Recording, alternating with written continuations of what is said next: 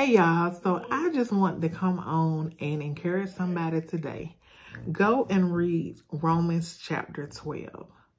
When I tell you it was a great reminder, God was just reminding us on how we're supposed to love our enemies. If they're hungry, we're supposed to feed them. We're supposed to bless those who curse us. And we have to be really, really careful, especially with videos and even at church, because people will pray prayers to reverse these curses. And that is not of God. That's witchcraft. That's a witchcraft prayer. God said we should bless those who curse us. We are not to take anything in our hands. We're supposed to give it over to him.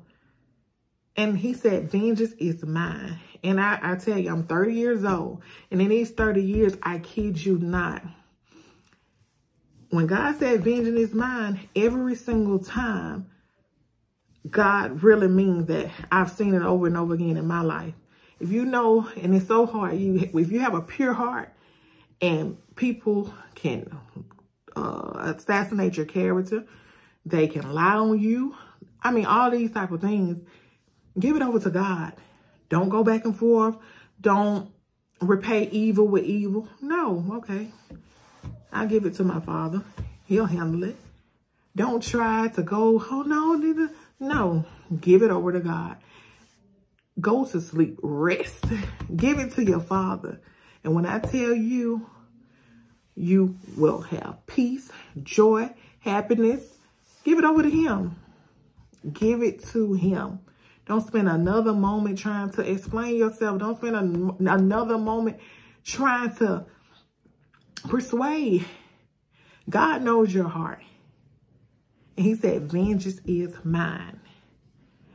Give it to him. Trust in him. Continue to be loved. And don't let this world, my mama always tell me this, do not let this world change who you are.